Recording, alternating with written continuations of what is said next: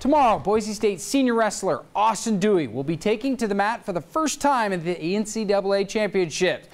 It has been a long journey for the wrestler, who's had to battle adversity with cancer in his family that took his aunt, cousin, and grandfather. Dewey carries a memory of his family on his arms and left shoulder, and even more when he goes to the battle on the mat.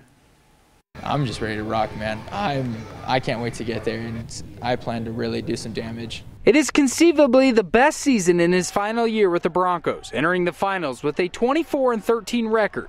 Dewey also set career highs for pins this year. For him to have the chance to represent his family on the national stage is something that doesn't come lightly. It's hard to describe what it really means. It's something I've had, I've wanted to accomplish since I was a really small kid, and now I'm doing it, and I honestly can't wait to get there. Dewey is seeking to finish as the 32nd All-American in program history. It won't be easy squaring off against Alex Myers, who's ranked 11th at 174 pounds.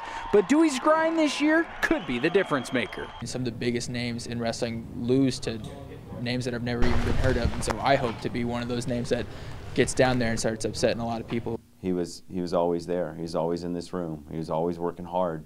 And you could tell he was driven. He wanted to be at the NCAA tournament this year. You could tell the way he trained, the way he competed, and yeah, he earned it.